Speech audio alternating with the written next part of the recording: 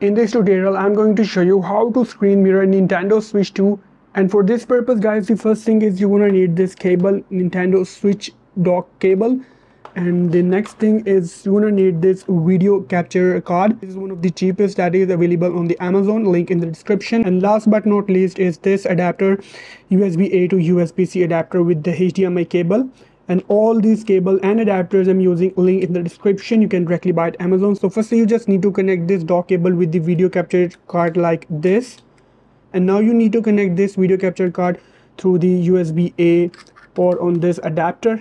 And now guys, you need to connect this particular end with this Switch 2 like this.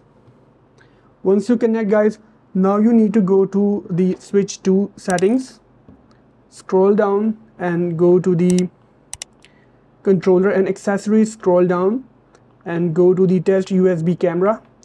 And now guys, you just need to go to your iPhone and just connect this cable and just wait for a few seconds. So guys, that's how you can use screen mirroring on Switch 2, and I hope this short to the point tutorial is helpful for you. That's it for today. I hope you guys see in my next video. Till then, goodbye.